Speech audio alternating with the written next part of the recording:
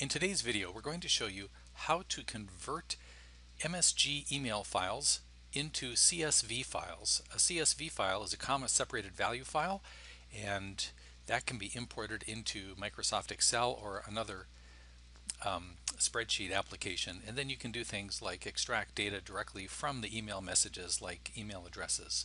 So this is PST Viewer Pro, and the first thing I'm going to do is select the folder where my MSG email files are. They will appear in this list. If I go up to the Export button, I can select Export to CSV from the drop-down list. Make sure that it says CSV.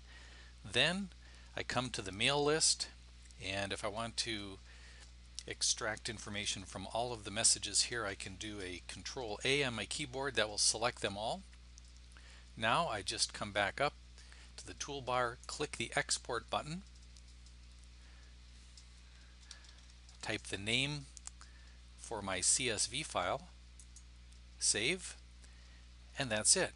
Now I have a CSV file that has my email messages included inside of them. Thanks for watching.